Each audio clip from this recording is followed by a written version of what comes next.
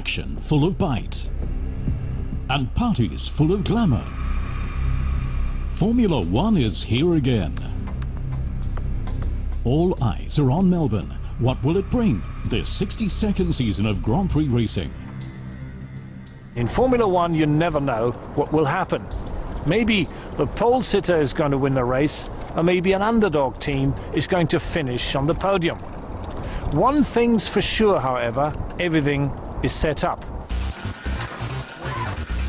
That's because the F1 logistics experts are already in mid-season.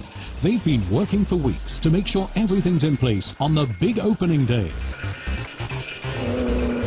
A mammoth task, and the drivers are very aware of how important it is.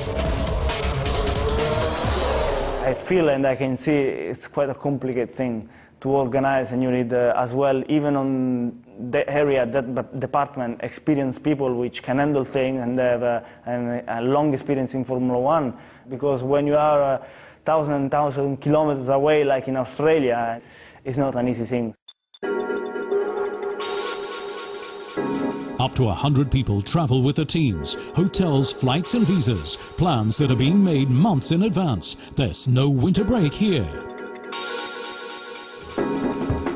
And then the equipment. Around 10,000 components in 120 cases have to go to each race. To ensure everything's in the right place at the right time requires exact planning. Especially when, as this year, no sooner is testing in Europe over than 3 overseas races come along in quick succession.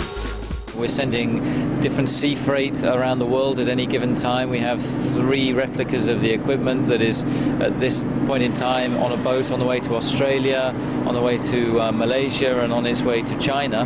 And then on top of that, we take something in the region of 35 tons of air freight.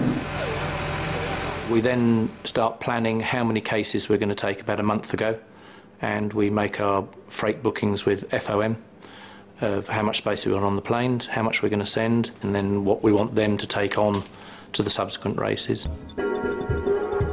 A mighty task for which Formula One gets comprehensive support from its logistics partner.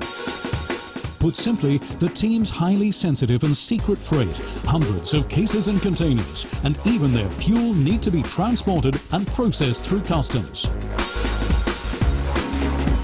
Once at the circuit, every case and every screw ends up where it belongs, no matter at which Grand Prix.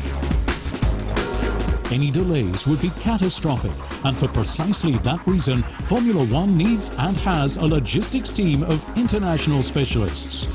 Without this, none of them world-class events could ever happen. And well-managed logistics make sure that the freight arrives on time and in top-notch quality. The teams rely on this totally. After all, they need to keep their minds clear for the first step of the long path to the final race in Brazil, and maybe to the World Championship title of 2011.